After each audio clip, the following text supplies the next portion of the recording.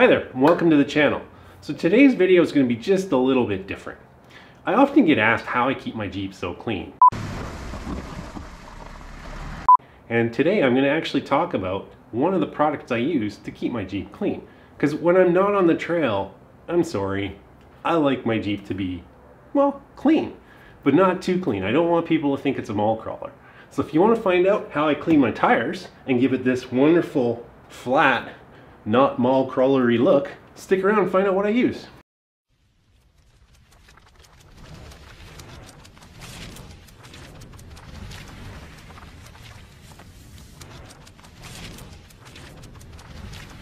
Typically, tire cleaners like this are what people use to clean their tires. The problem with foam tire cleaners is they're sticky, slimy, tacky even. And when you're going on a trail that's dusty, it's going to go all over your freshly sprayed tire. And it's going to look like a 1950s style white wall. Well, except it won't be white. It'll be brown and it'll look like crap. It's a foregone conclusion that FSRs and trunk roads are going to be wicked dusty in the summer. Even when you're on the trails, your big fat tires are going to kick up a lot of dust.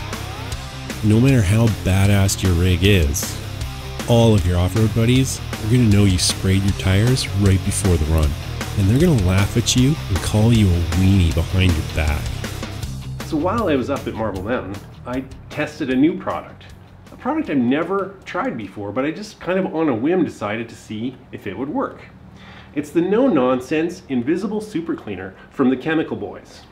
This isn't marketed as a tire cleaner per se. It's really just a detergent. But you know, when sprayed on the tire, it gives it this wonderful, flat, I'm not a mall crawler look to it. And it stays this way even out on the trail. The dust won't stick to the sidewalls. So this stuff, awesome. Just like the foam cleaners, the first step is to spray a nice thick layer onto your tires. Don't cheap out here, use a lot.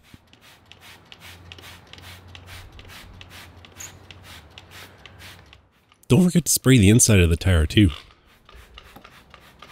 Let it sit for 2 minutes or so, and then wipe it off with a microfiber towel.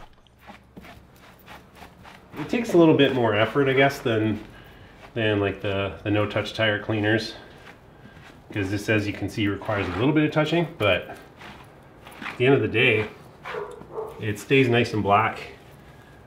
And when you're on the trail, the dust won't stick to the rubber, so you don't look like a dork.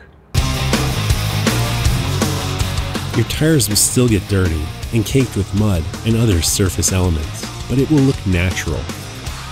Your tires won't be loser magnets and get you made fun of like a traditional cleaner will. I hope you like this video. I was going to release an adventure video today, but I'm not sure if you can tell, but my voice is just a little bit off because I'm just recovering from a cold. But next Friday, there's going to be a new adventure video, so come back to the channel and check it out. Don't forget to subscribe, and if you like this video, give me a like, and maybe send me a comment or two. Let me know how the channel is doing.